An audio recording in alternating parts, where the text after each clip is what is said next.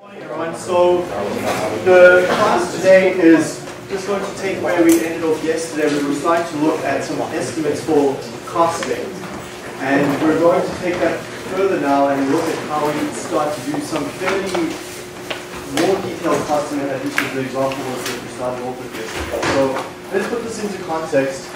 Any project that runs for a period of time with significant capital investment will have a typical cash flow diagram that proceeds as follows. So the project gets started at some time zero, and then some initial investigation and ideas into how we might do this project. So there's a small amount of money spent, then there's more detailed engineering and drawings done, and estimates. So this is the period of time where you're estimating what's going on, and then you start purchasing this equipment.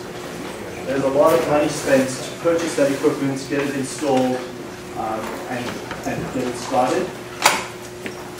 There's a very sharp drop here, which we call working capital. That's where you start to pump in things like catalysts, you buy your raw materials to get started, and then you start producing product, and this will go up. And the trajectory that it goes up with, either this way or more linear, is very dependent on the situation. So that's the part that we're going to talk about after this. What we're talking about here is this initial section. What are these costs that go in initially? What are those capital costs that go in? Right? The money flowing in afterwards, and the salaries that you pay and the labor and the utilities, we're going to get to next. What we're focusing on is this initial section, capital cost estimation. So over the next 2 classes or so, we'll be looking at that. So just a quick interjection here. On Friday, remember, is Dr. Adams is going to be here talking about the course project. So we will finish this material today on cost estimation, and we'll resume it again on Tuesday. But Friday's class is important to be here, so that you get to hear what the project is about and see him giving a lot of insight into how the flow sheet was assembled. So let's make sure we're here on Friday for that. So come back to capital costs. We were essentially estimating that first bullet point there, fixed equipment. Working capital is that smaller amount down here, which is, like I said, the initial purchase of catalysts and materials and supplies to get started. But we're estimating capital costs. And the reason why we want that is so that we know how much money we need to go ask our investors for, or our parent company, or so forth. We also use these estimates that we're going to talk about next to screen alternatives. So there might be 3 or 4 different ways of getting to the same product that we want to produce. Which one might be a more economical way to do it? We ended off yesterday's class with this very crude calculation for the estimate of that fixed capital.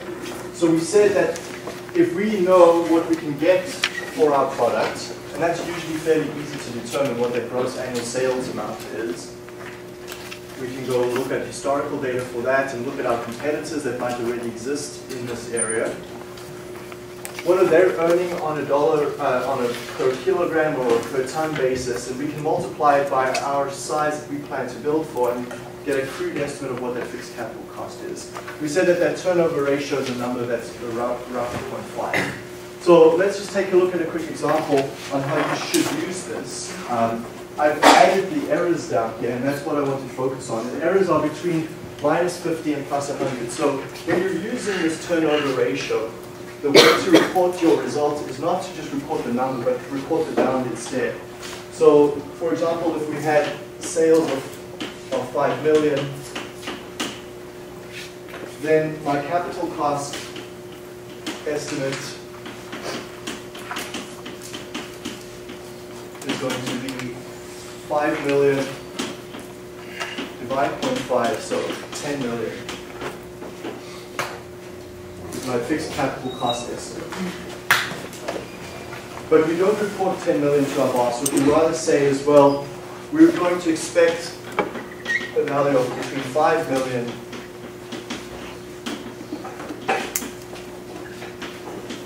and 20 million.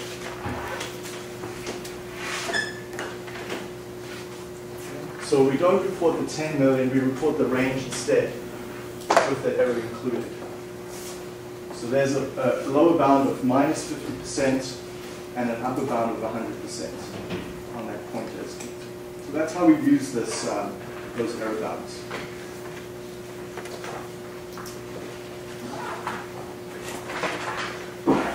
So if you were thinking of this in the context of someone, say, opening a restaurant or a cafe or something like that, they could go and find out quite easily what other cafes are earning. Right? Those sorts of numbers are often shared amongst the industry. Right? So it might sound unusual, but it's true. If you're opening a cafe or restaurant, other cafe owners and restaurants are pretty comfortable telling you what their sales are. It's not a big thing for them.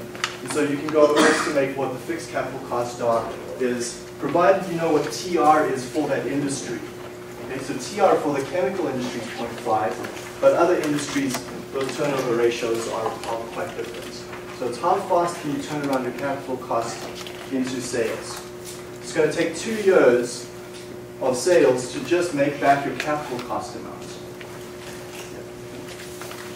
Is true on average for the chemical industry. Here's another one that we use. Before we go into this, please make sure your notes are corrected. I realized that I had that LF factor, the Lang factor, on the wrong side of the equal sign. It should be on this side, on the left side. So please make sure that that's corrected. Found that mistake this morning, so that's going to be wrong in pretty much everyone's printed version. Okay, and this is an important, the importance of this slide is more to emphasize why these values down here are so large. Right? We're going to talk about this 4.35. What it says is that if we know what it costs to have our equipment delivered to us, that's fairly straightforward to find out again. We can get a quotation and get the delivery cost, include that. There you've got your cost of the equipment delivered. But that's not what it's going to cost you at the end to get it into your site, installed, and operating. In fact, depending on the nature of your industry, it's going to cost you between 4 and 5 times that amount to actually use. That's a phenomenal increase. Right? So an equipment that may have cost $100,000 delivered is going to cost 5 times, so $500,000 once you're all said and done. Okay? So what do we mean by that? So here's delivered cost. So there's an example of a titanium clad reactor, about, I think it was 5 meters in diameter and 25 meters long. So that's the delivered cost to get that little guy moved over to your site. Finally, you've got to hook up all sorts of utilities and piping to those ports. There's a whole lot of instrumentation and so forth that takes place. And that's going to then land up to be your total fixed capital cost. So here's different system, flotation cells now in this instance. But when we get the fixed capital cost for one of those tanks, let's say there's about 50 of them in this facility, that's we can sum all those up and get our summed delivery cost. But that's not our fixed capital cost. Our fixed capital cost is getting it all in. Okay? So take a look at that diagram, and what would be the other costs associated with that system? What else would be there to consider? Other than shipping, which is included in the delivery price, what other costs do you think are in there, and which is why we get to 5 times that amount? Installation and stuff like that? Yeah, so what makes up the installation? Let's talk, I really want to go in depth into understanding why that number is so big. Right? So let's get an idea. Many of you have worked in companies in co-op terms, or what other ideas that you have would make you realize that that number is so large? Validation. Validation of the equipment once it's installed, so making sure it does what it's meant to do. Manpower for just bringing in crews and contractors to install it. Okay, to install. There's also manpower to supervise, supervision of the. You probably have to improve the land, so flatten it. Maybe this building might not have been there before, so you might have to build it. Flatten land, the building around it. So if we look at this particular instance, notice how there's a cascade of reactors in there on different grade. Right? So the higher level that's closer to you and then it drops down subsequently. So the land had to be bulldozed and altered first to get it to that state. Usually you have to test like the equipment, so like it has to be rebuilt on site, like pressure testing, water testing. Okay, so let's add that into there. Validation and testing of the equipment once it's in. That figures. Preventative maintenance. Preventative maintenance, so that's not a fixed capital cost. That would come later as one of the other costs in the future once the equipment's operating. So we're going to look at that in the class next week actually. Yeah. PLCs and safety equipment. So PLCs, so instrumentation, let's call it. What safety equipment might there be? Depending on what the reactor is, you'd need like explosion-proof valves and stuff. Yeah, there'd be all sorts of valves for safety, for venting gases that need to be vented in high pressure conditions.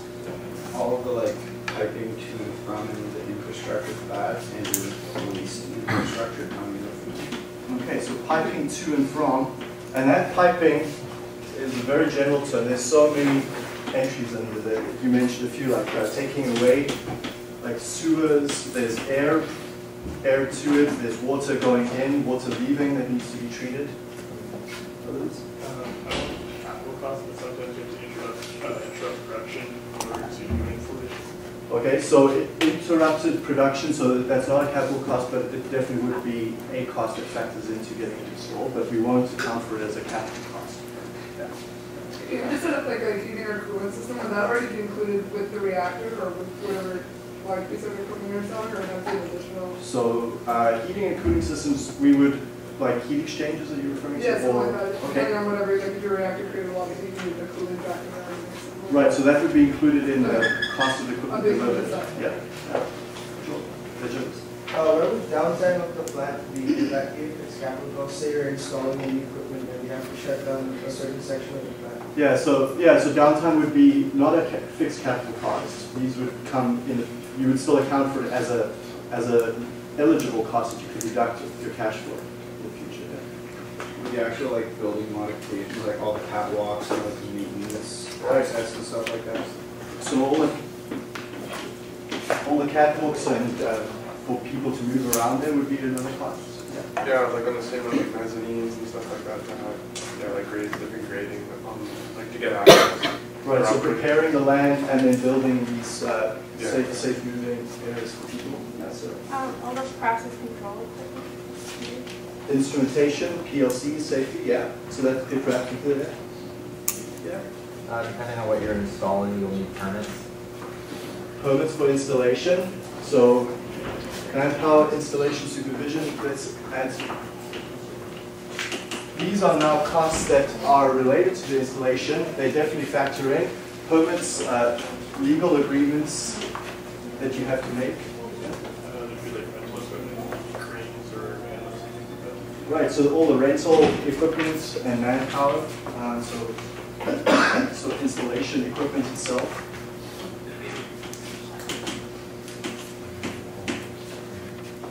Yeah. I'm not sure if this is what's like training the employees to use the equipment.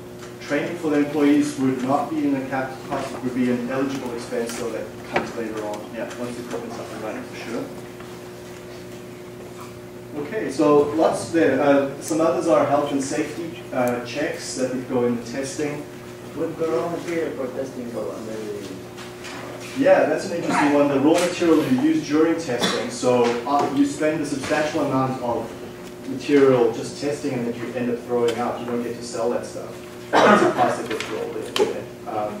My prior experience, that's a lot of money to spend on that. Because remember, all these reactors are empty, so you have to then fill them up with stuff to do this testing and validation. That you don't get to sell that afterwards because you're doing unusual plant trials with them, and so you have to then dispose of that material as well afterwards. So those are other costs as well. Okay, so yeah, there's the ladders, the access, the catwalks, even things like painting. Like notice all those beautiful yellow catwalks. They weren't yellow originally. That's a cost. Insulation for the piping. So no surprise that by the end of all of this, that number grows from the cost of it being delivered to about 4 to 5 times the original multiple. Why is it higher for fluids processing than for solids processing?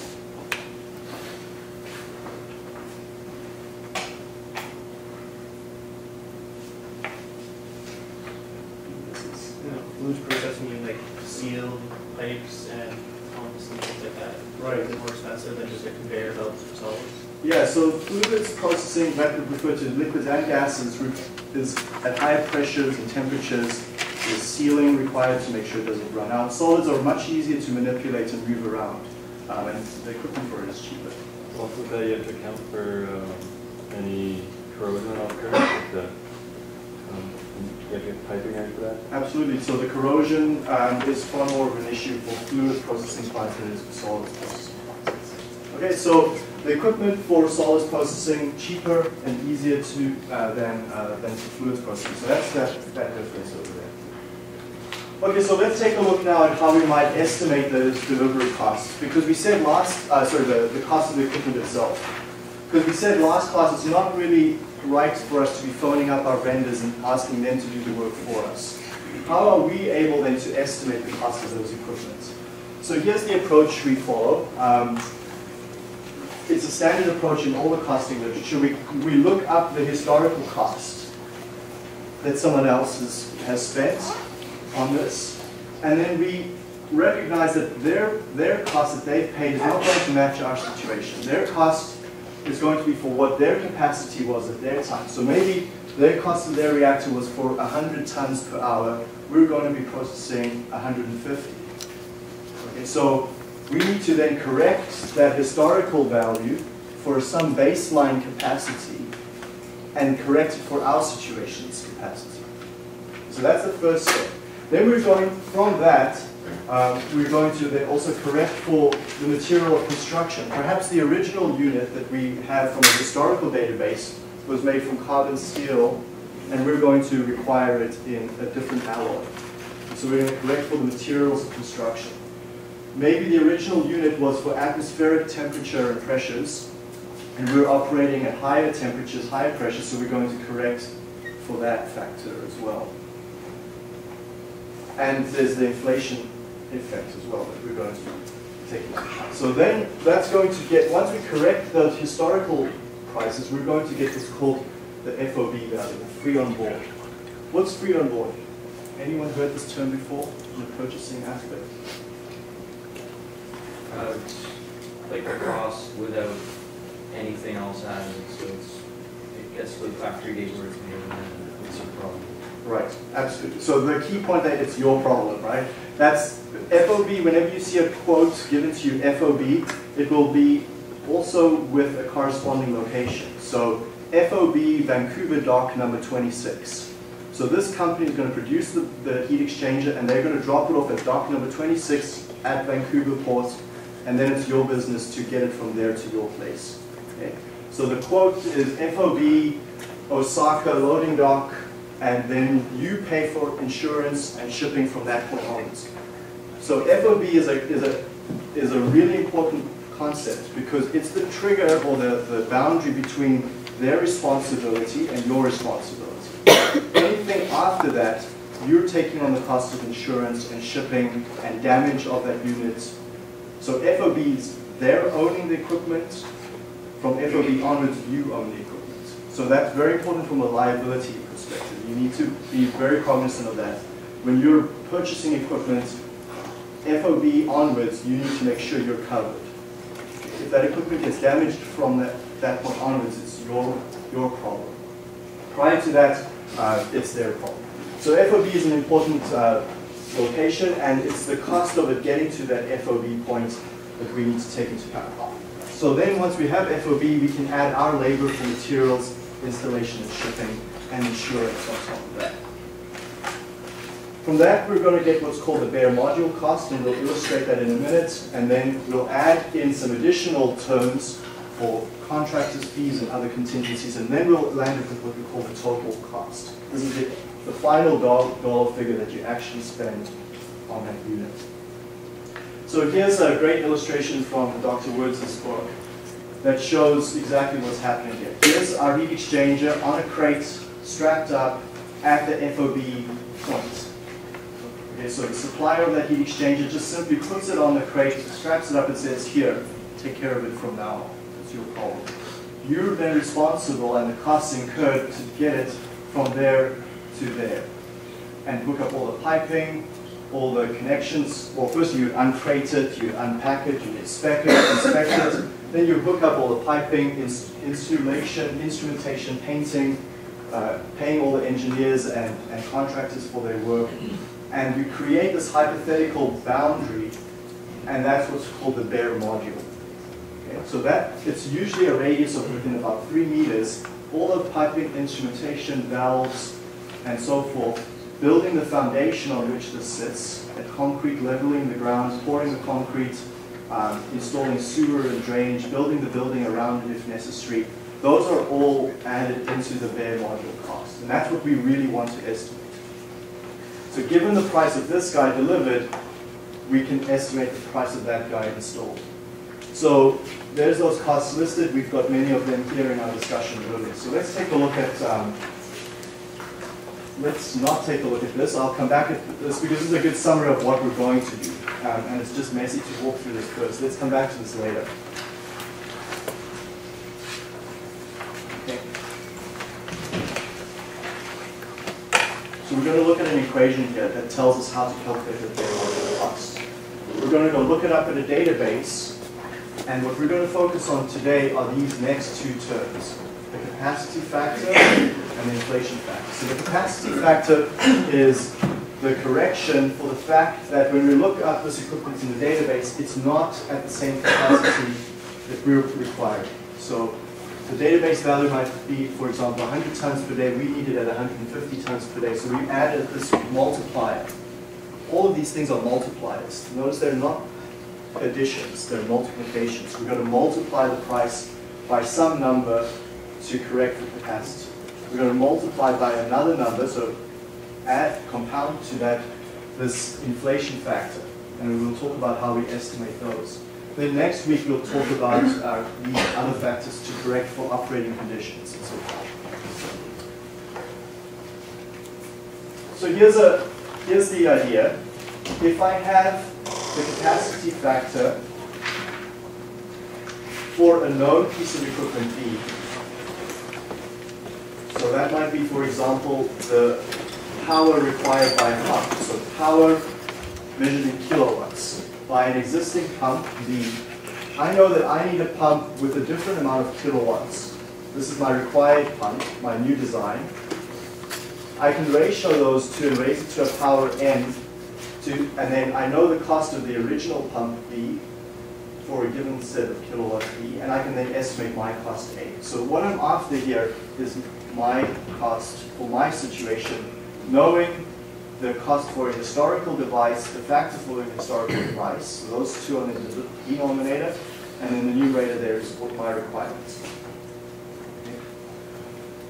So let's take a look at this. Let's take a look at what we mean by factor first. That's the first important part to understand. When we say factor, what we mean is we want a factor, skip over this here, we want a factor to be the feature of that unit, the feature related to that capital item, the pump, the distillation column, the heat exchanger. What is the feature of that unit that best correlates and scales with capital cost? Okay, so let's take a look at that in the context of the heat exchanger. So the duty in kilojoules or kilowatts, is that a feature? So pump, heat exchanger with higher heat duties would then scale with the cost. So the greater the cost, the greater the heat duty that can be used in that heat exchanger, or the surface area of the heat exchanger, so the sum of all the internal areas where the heat exchange is occurring. The total number of tubes, might that be a feature of the heat exchanger that best correlates with the cost? So as the number of tubes increases, the cost increases. Or the flow rate of, say, the heating stream. which one of those factors might be at best correlate with the cost?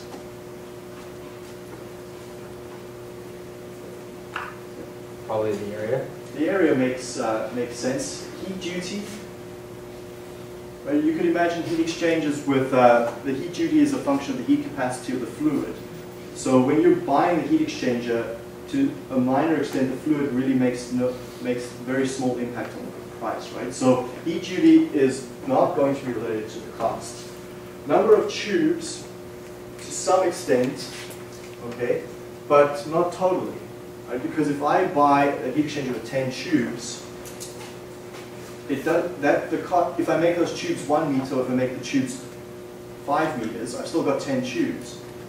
Okay, but so it's not just the tubes, it's also the number of tubes multiplied by the length, which is essentially then back to the area.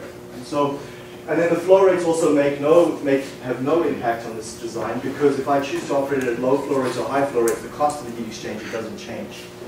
Okay, so area is a feature of the heat exchanger that best correlates with cost and the scale of that cost.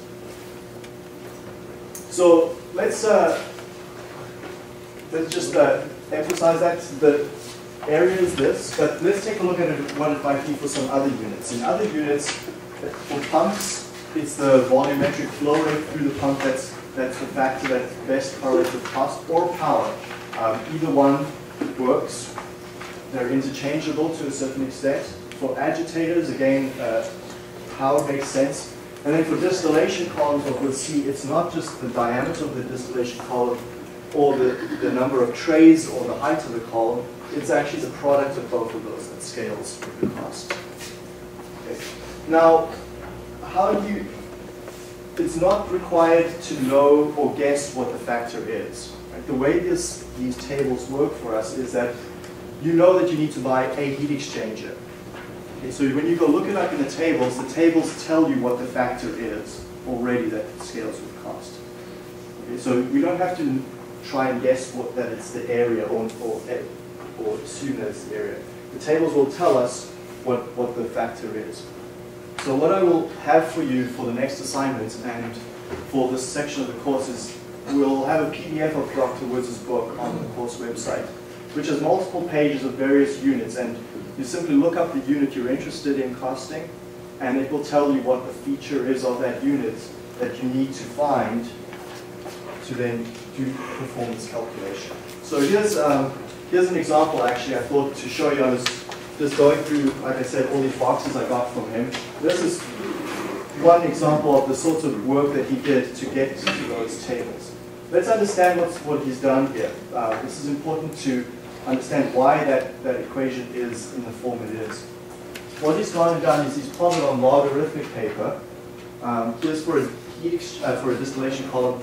He's plotted the column diameter multiplied by the height. Okay. That's the logarithmic x-axis, and then on the logarithmic y-axis he's plotted the cost in US dollars, and in this example it's prices for 316 stainless steel. So that's material construction in 1979, January. And those prices correlate, the log of the prices correlate with this log x-axis. And the slope of that is the exponent. So if we go back to this equation over here, if I log both sides, I will get a slope of n, and that's what he looks up. And that's what's recorded for you in the table. So we will have from the tables two things. We will know the type of factor we need, area in the case of heat exchangers, and we will also get from tables what that value of n is. We don't have to guess that. That's a different number for different pieces of equipment. Okay? So what do you think would be a reasonable value for n? Greater than 1, less than 1?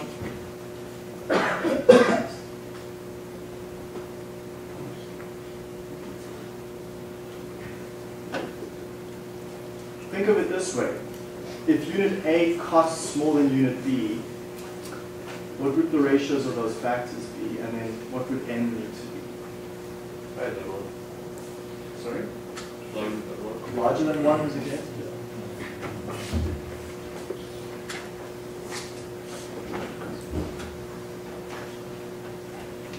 think of it, a heat exchanger that's of 100 meters squared, and then a heat exchanger of 200 meters squared. Is the heat exchanger of 200 meters squared, so that's the numerator. The heat exchanger of 100 meters squared is the denominator, so 200 divided 100 is 2. So I'm doubling the area of the heat exchanger. Is my cost going to double? Okay, if the cost does double, then n is exactly equal to 1. Or is the cost going to more than double, in which case n is greater than 1, or is the cost going to be less than double? If we double the area of the heat exchanger, what should happen to the price?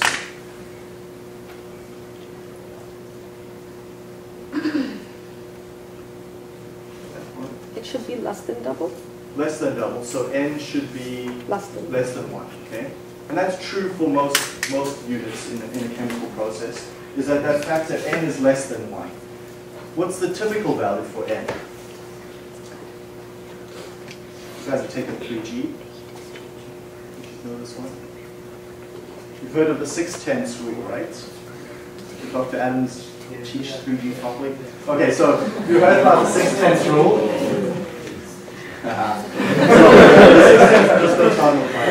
So 6/10 is a good factor to use over there, and the true range of n's are, at the low end it's 0.3, at the high end it's 1.2. So certain units actually don't scale and get cheaper as they get larger. And so some units will get more and more expensive as they get larger, but for by and large, as we double the capacity, we don't pay double the cost, we pay less than double, and so that factor is a good rule of thumb. If you have absolutely no knowledge, is 0.6. But the way we actually use this is we use these tables and diagrams of this nature, where we're plotting log of the feature on the x-axis, and we plot that against log cost on the y, and then that slope is equal to n. So you should prove that to yourself, that if you have 2 points on this graph, A and B, that the slope is equal to n. So that's a straightforward feature of that equation over there. Okay. Now there are some limitations to this. This is called a power law. We're familiar with this in terms of like computing. We know that computing capacity almost doubles every year, and the size of these computer chips gets smaller and smaller. But we can imagine that there's a limit to it, right? And it's the same thing over here. There is a limitation on these power laws, and the rough rule of thumb is when these factors start to go more than an order of magnitude or 2 orders of magnitude, you're really pushing the boundaries on that. Right? So you can't say, well, I want a heat exchanger of 100 meters squared, and then scale that up to a heat exchanger of 5,000 meters squared, and expect that exponent to last over the entire range. And so the key point then is not just that n is a suitable value, but this range on this x-axis here is suitable. Okay, we don't expect this slope to keep going and going indefinitely at a rate of 0.6. So it's quite clear that systems further up over here on the x-axis, that slope might start to change and get more steep or less steep. Okay, so that 0.6 holds over a limited range. So then the next feature of these correlations I want us to be aware of is when we look up on the table, we not only find the factor, we not only find what n is, but we also find, reported to us, what is a suitable range over which we can use that correlation. Those 3 pieces of information are really, really important. So let's actually emphasize that by just writing it down on your notes there. So the first step is to look up the correlation and ensure that we find the factor that is appropriate.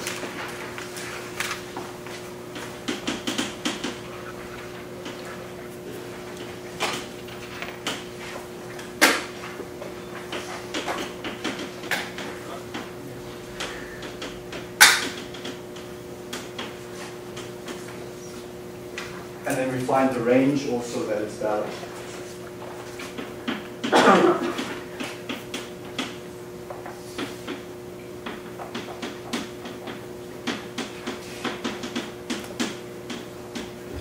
And there's a fifth feature that we look up, is we look up the error.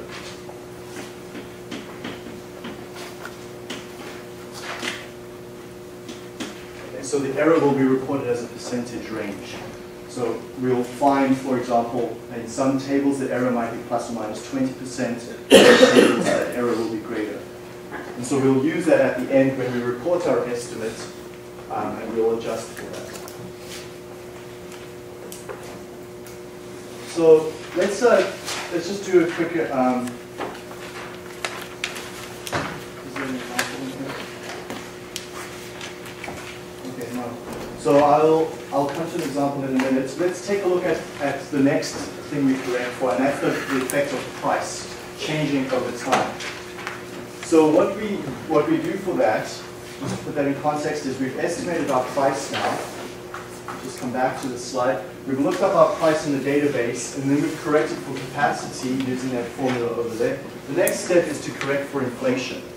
And the way we do that is by using what are called these indexes. Now there's at least 4 indexes available. The ones that we will use in this course are the first one and the last one, Marshall and Swift, and Chemical Engineering Plant Cost Index. The way these indexes are set up is they take a point in time and they set the index to be 100. So they take that point, I think it's in the 1960s for the Marshall and Swift index, that index was 100, and then they take for a typical process, and they include the cost of the technology, the cost of labor, and all these other costs we've actually been talking about earlier in the class. And they say, well, what would it cost to build a process in that year? And then they take it, every year they get quotes from vendors and they recalculate their index for the current year. What we see then is that that index goes up and up, as we would expect, and we have the value for 2011 on the course website. It's posted in a spreadsheet on the course website. So we have the data all the way back. But what we really are interested in is the ratio. So a process that we built in the 1970s, if we had to rebuild it in 2000, would cost 3.6 times that value. So we're interested in the ratio. And as I said, we'll use the first and the last one. This Nelson-Farrar index is only appropriate for petrochemical processes. So it's very, very specific index. The first and the last one are more general. And take into account the fact that technology has improved over the years. So that's an important reason why those numbers are lower, because we get greater productivity from modern equipment. The Nelson-Farrar uses technology from its baseline case and just keeps extrapolating. But the technology has changed over the years, and so that's why the first and the last index are more suitable to our situation. So what we'll do is, once we've calculated the cost in the 1970s, or the 1980s, 1990s, whenever we get our number from that historical database, we will get that number from the database, say for 1980, and we'll scale it up to current dollars in today's terms. So there's a plot of what those indexes have looked like over the years, and they reflect the economy by and large. What's interesting is if you calculate the inflation in that index, it's actually much greater than regular inflation. So the cost of building processes and installing equipment has increased at a higher rate than regular consumer price indexes. Okay, so that's why we don't use consumer price indexes, because these are related to food and housing and other day-to-day activities for people, but these indexes here are related to chemical processes and the cost of the equipment. So let's just take a look at an example here. For using this index, it's very straightforward. The rule is if we take the cost for our desired unit, and we know the cost of the original unit at a certain point in time. So this might be in the 1980s, for example, A, and we would like it in a more up-to-date time frame. Simply take the ratio of the inflation factors. So inflation factor in the current year of B divided by the inflation factor of the original year A. So that's the rule. And if we took an example where cost in 1979, let's say, was 65,690. And the reason why I'm using that example is it's one of the data points that was used in Dr. Woods' table over here was exactly this. In 1979, one of the distillation columns on that graph cost 65,690. How much would it cost in 2011?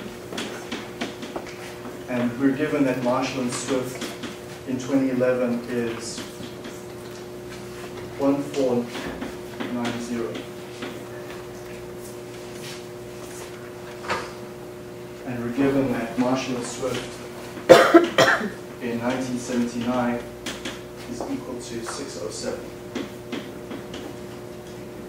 So in 1979, this Marshall and Swift value was 607, just a little bit lower than that. And in 2011, Marshall and Swift has gone up to 1490.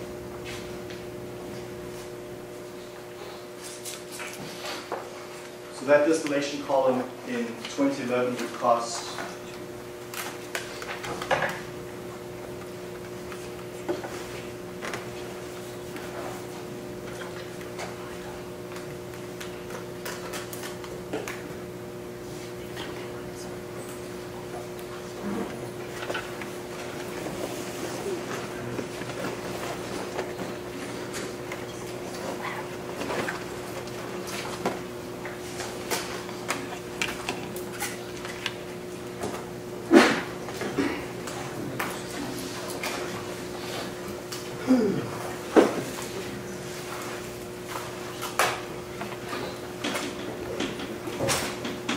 so the cost in 2011 then is equal to 65690 multiplied by 1490 divided by 607.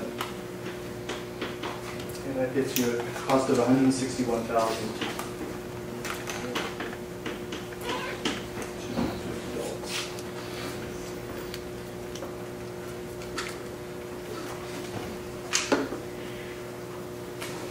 So one way to see inflation factors are a way of taking time value of money into account.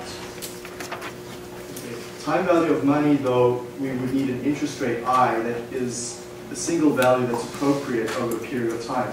But the reality is that there isn't a single value of time value of money over these stretches of time that will work correctly for us or work accurately for us.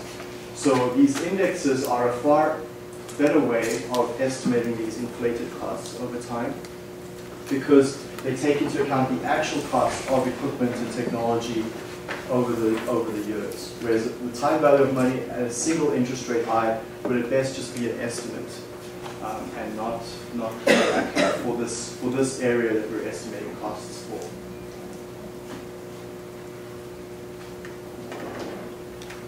Any questions on that calculation? So straightforward scaling factor for dollar figures. Let's go take a look now at what one of these tables for a heat exchanger correlation will look like. So we'll see more examples of this in the tutorial.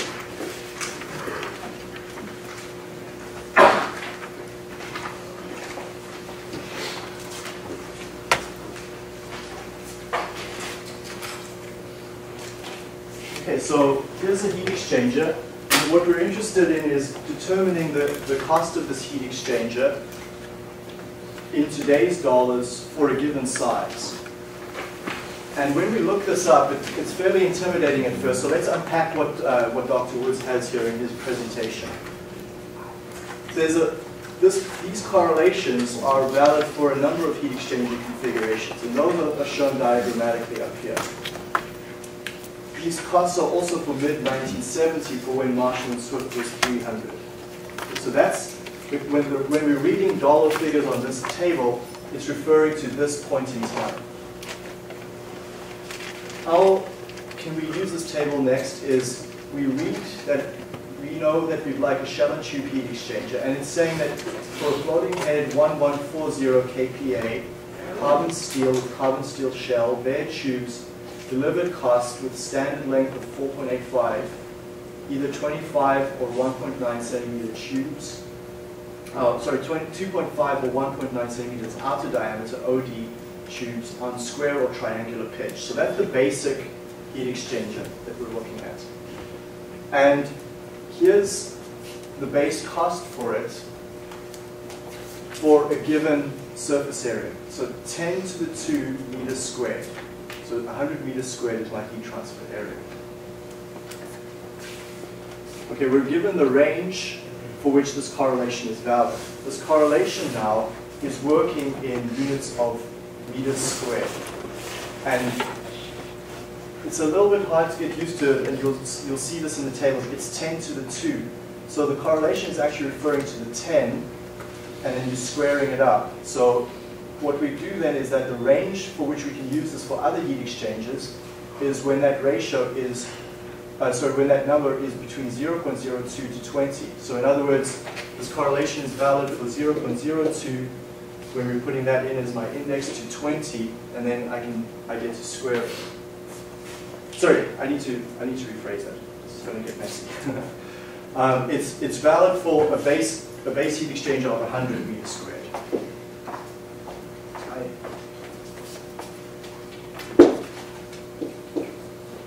So area base.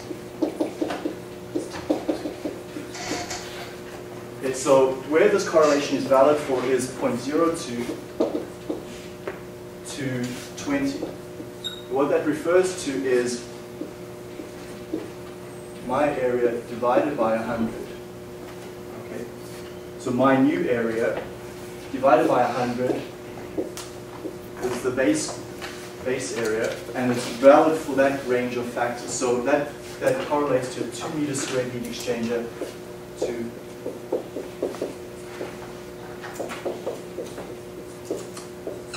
so that's how we check the validity of our heat exchanger. So take my desired area, ratio it to the base area, and as long as I'm within that range, I can use this correlation. The next feature that we read off is n, which is this exponent column over here. So for heat exchangers, n is a number of 0.71, and then the error associated with that heat exchanger is 40% when we finally finish our calculations. We're going to tack on an error of 40%. So, and then this column that I jumped over is probably what we really want to start off with, and that's the $8,000 figure. So 8 to the power $3. So 8 times 10 to the $3 is what a heat exchanger in 1970 is going to cost for those basic conditions. So what we're going to do is we're going to take my heat exchanger area, and I'm going to then use those capacity factors. So let's take a look at that. So here is this example over here. I would like to estimate the cost for a heat exchanger of 70 meters squared, and I will just state for now that all these conditions match the conditions of that existing heat exchanger in the table. So really the only difference between my heat exchanger that I would like versus the one in the table is that mine is 70 meters squared versus the base case in the table of 100 meters squared. Okay. So the first step is to then get that capacity factor ratio.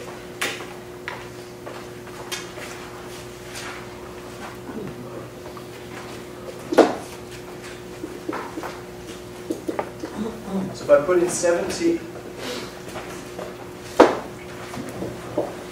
over 100, I get 0.7, and 0.7 lies between those two bounds, so I'm good to go with this correlation. That's the first step to check. Then the next step is to then do the capacity inflation. So we're saying cost B divided by cost A is factor B divided by factor A to the n. So what we know is that our cost B in 1970 is going to equal cost A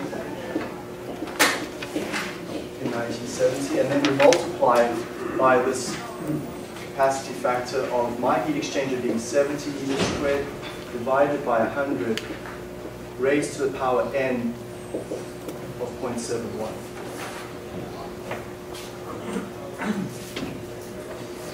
So that's equal to $8,000 multiplied by 0.7.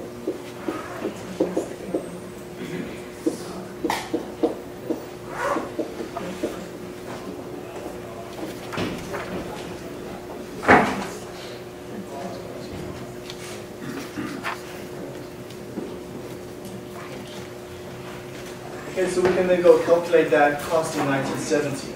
The next step then, which we'll take up in the tutorial with some examples, is we then take the cost in 1970 and we inflate it to the current day value that we require. So it's a two-step process done by these multipliers. The first multiplier is to inflate for capacity. Then we're going to add another multiplier on here to inflate for price and time. So we'll see how that's done. In the tutorial on Monday, we'll have multiple steps to show this process.